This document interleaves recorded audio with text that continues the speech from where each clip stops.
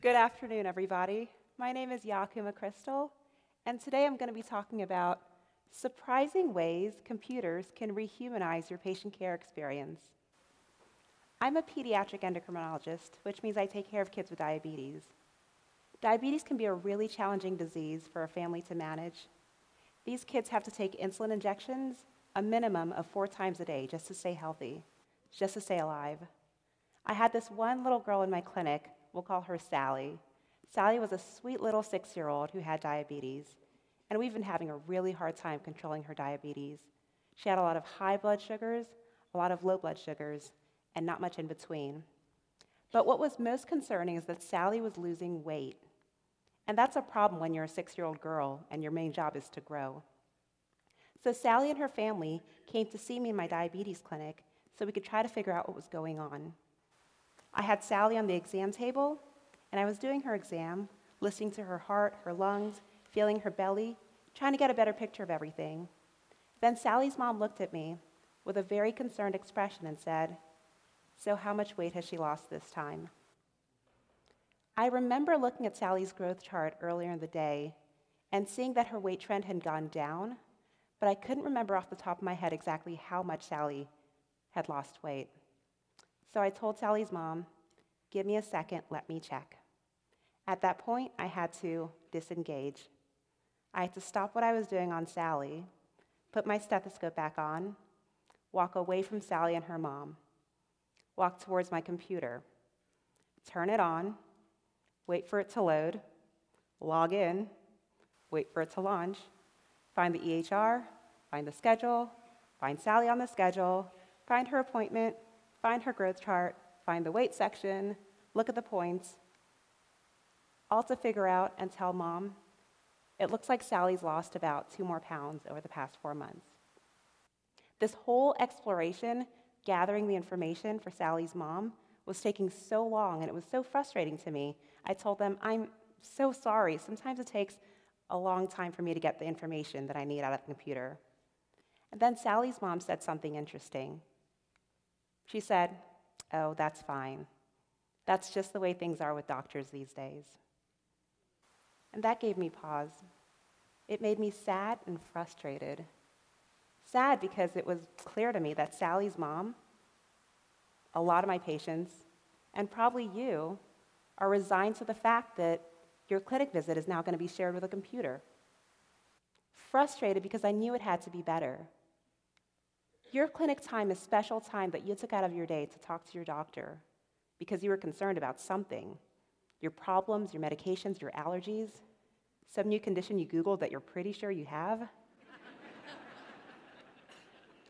You took time out of your day, drove through that convoluted parking lot, found parking finally, sat in the waiting room, got coughed on by somebody, checked in, waited, finally got your 30 minutes with your doctor, just to have them stare at the computer the entire time. That must be really frustrating. You must feel really shortchanged because of the computer.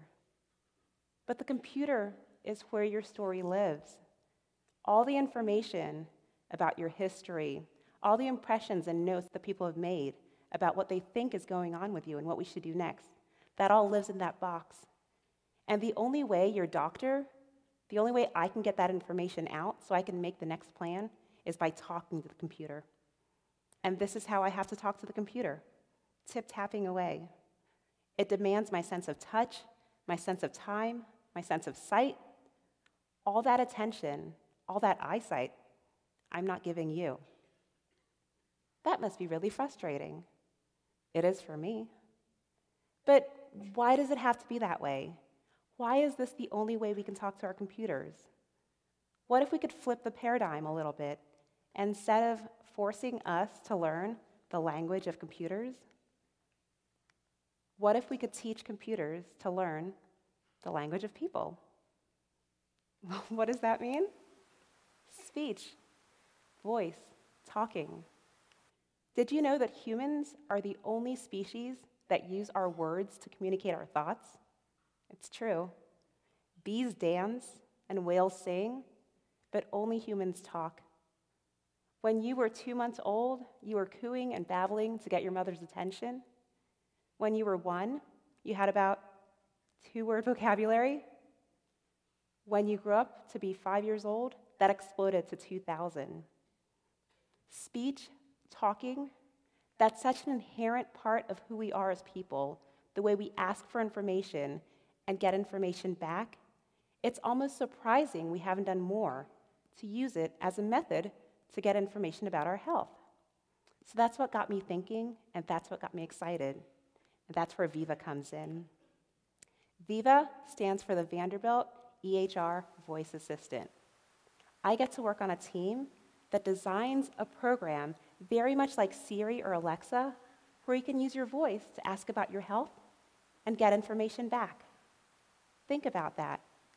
You don't have to be tied to your computer, married to the keyboard. Your doctor doesn't have to ignore you the whole time. They could just ask for the information they need and get the information back.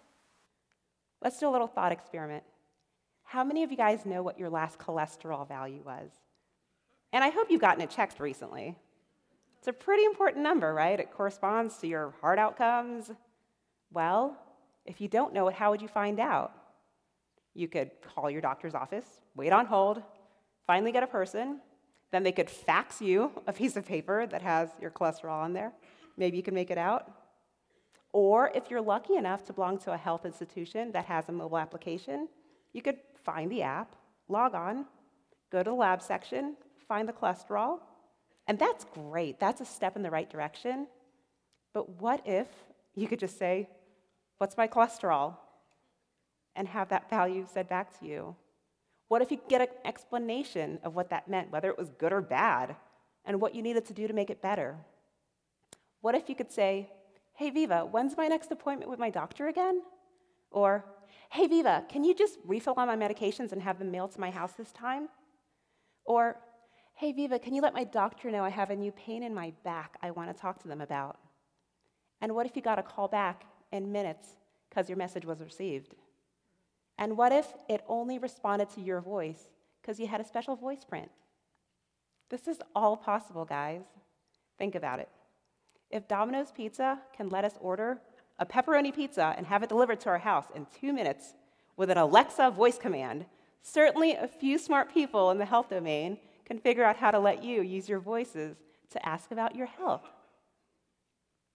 We just really need to ask in order to make it possible. We need to shift this paradigm to make it possible. So I'm hoping the next time I see my Sally patient in clinic and I'm by her side and doing her exam and I have questions about her health and I want to know what happened to her weight, I don't have to step away from her. I could just ask Viva, "What is going on? Tell me about Sally's weight." Sally's latest weight was 18.6 kilograms, measured today, compared to her previous measurement of 17.2 kilograms from about 2 months prior. That's an increase of about 1.4 kilograms. Thank you, Viva. Viva's able to do that right now, today. And what's interesting about this interaction is it's out loud. I can stand right there by my patient's side and find out this information the same time that Sally's mom's finding out this information. We share in the knowledge together, and I can explain to her what it means. We can look at the graph together and make plans moving forward. And think about yourself. Next time you're with your doctor and you're wrapping up your clinic appointment, instead of them turning away from you to go back to their computer to do all the things they need to make sure everything's okay, what if they could just say, "Hey, Viva, is there anything else?" It looks like Mr. Jones has no more refills remaining on his atenolol. This medication has been marked as a long-term medication, so he may need additional refills today.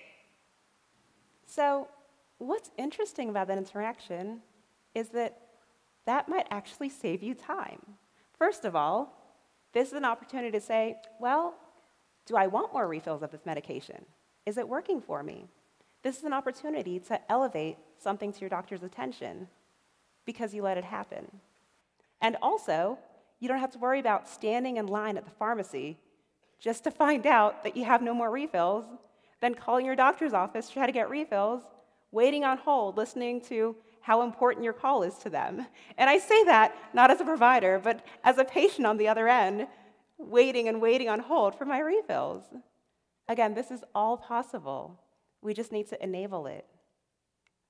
Your time is valuable. Your time is important.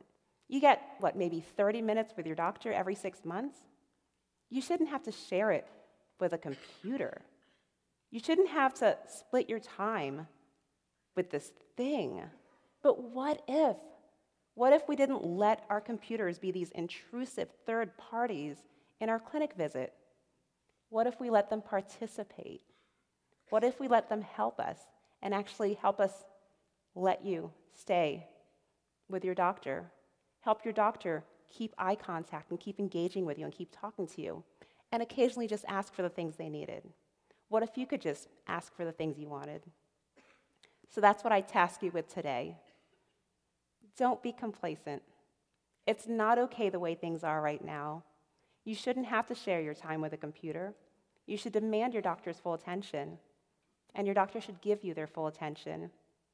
And people should be working on ways and thinking through ways to let computers, instead of taking away from your experience, rehumanize your patient experience again. So I task you to ask for more. And when you ask, you should expect a response back, no matter who or what you're asking. Thank you.